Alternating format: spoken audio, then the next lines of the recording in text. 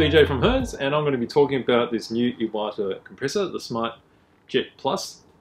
Now, great thing about this airbrush compressor is it's aimed towards the professional amateur, I would say.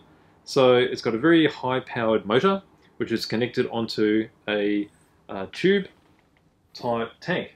So the tank is actually part of the handle. So as you can see, pick it up. It's all very integrated. Great thing about having the tank on it is the tank helps to hold a little bit of the pressure.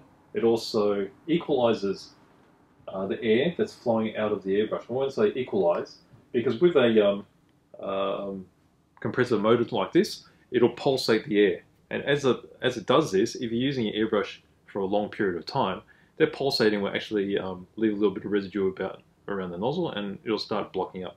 Now with this, because there's no pulsating, you get less of that problem when you're doing long airbrush sessions. Okay, so let's see what's in the box. So you've got the motor, which has got all the tank all incorporated. It comes with the regulator with the gauge. So this also has the built-in water trap and dust filter inside. And this particular one's got a little casing around it. So unlike the full clear ones, it's a bit tougher and there's less chances of kicking it. So you've got that. You've got the hose, a very long hose. And then you've got adapters which are included to suit American style airbrush threads. So you've got the Badger one, the Pash one, as the Aztec one. So that converts the more standard type, Iwata type 1/8 thread down to the tiny American style ones. Okay, and also there's the holder for an airbrush.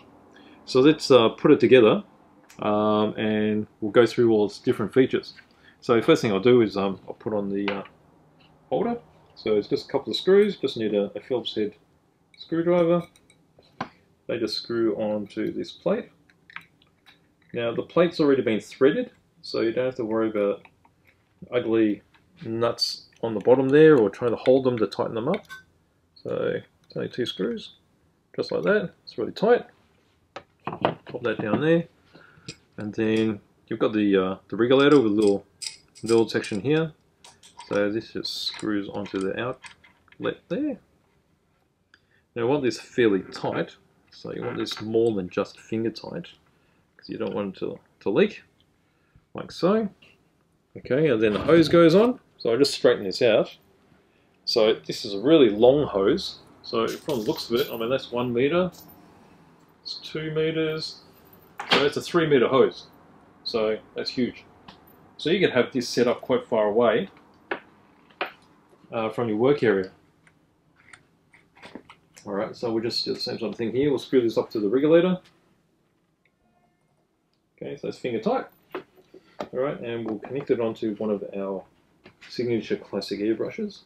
This is one of our most popular airbrushes. It's pretty good for all purpose use, 0.3mm nozzle. Alright, so I've got that finger tight there. Okay, so it's all screwed up. And this just sits in the holder like so. So it's very secure. Okay, so I'll just pack that away over there. Alright, let's just move this around so we can get a closer look at all the different features. Okay, so you get your airbrush motor here. Okay, so it'll be feeding the tube along these points here as well, and that's where it gets its feed from as well, so that's where it's getting equalized. You've got your safety valve here, just in case there's any problems with the motor. If the motor doesn't stop, for instance, and instead of having the tube explode, you've got the safety valve here, so it releases all the air. And then over here you've got your bleed valve. So the bleed valve is used, so usually when you're not using your compressor, you'll have this open. Now what this allows is any of the trapped air that was inside the tube to escape.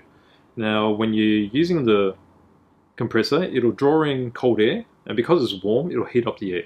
Then the warm air touches the cold tube and it condenses all the water, and the water collects inside. Now, you don't want the water in there, because even though you have a water trap, it will still splatter and it can rust the inside of here too. So after every use, you always release that. So So this should be able to come off completely, like so. And from there, if there's a lot of water, if it was a humid day, then you actually tip this over and you can pour it out. Okay, so we're just going to fire it up soon, so we'll get that all tightened up.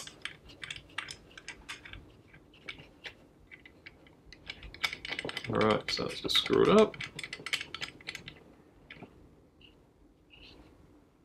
Alright, so we want that reasonably tight so it doesn't leak.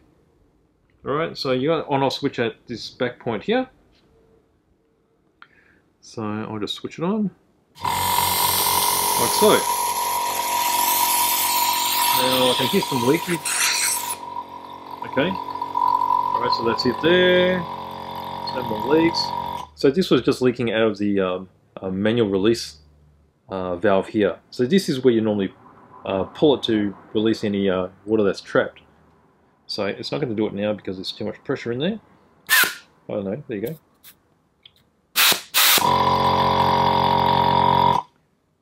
Okay, so you see how quickly that charged up the tank, and it's ready to go.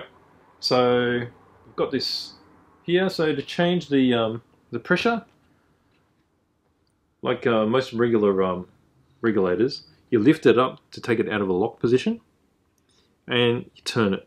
So you turn it clockwise for more pressure. You turn it anti-clockwise for less pressure. So at the moment, that was where it was set. We'll just try this and we'll see. So you see at the moment, we've got this open and it's pointing at 20.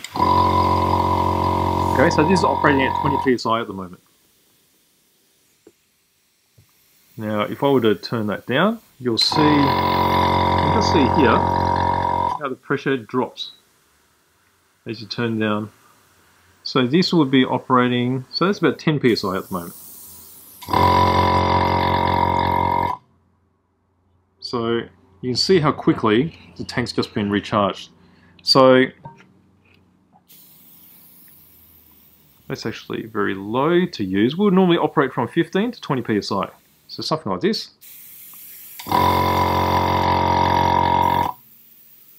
And then if you want more pressure, so we could pump it up to about here. That's 20 psi.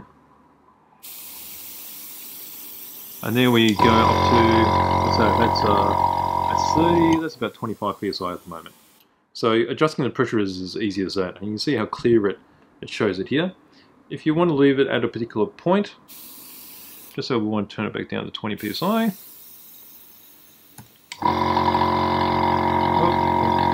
So, and then we're happy with that, you can press this down and it'll lock it into place. And that'll be always at 20 psi now, like so. So you can see you'll be spraying for a while, and this is drawing all the air off the tank, and then it automatically starts up. And you'll notice that the motor only comes on for a very short amount of time to charge it up. There you go. So this is all in all a very, very high quality compressor. Really well suited for long sessions on the airbrush. And I think there's another feature we've got here, which is, so there's the air intake on this side. So this is where it's sucking the air in.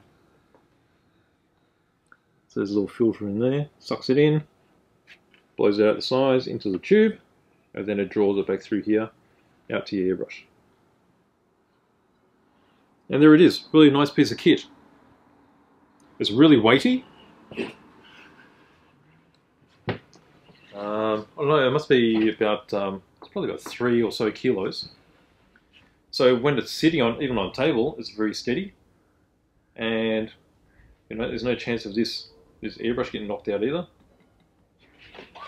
So if you had this all laid out, if you like so. Very easy to use. So there you go. That is the brand new Iwata airbrush. Great for hobbyists that need to do a lot of work or the semi-professional. Thank you.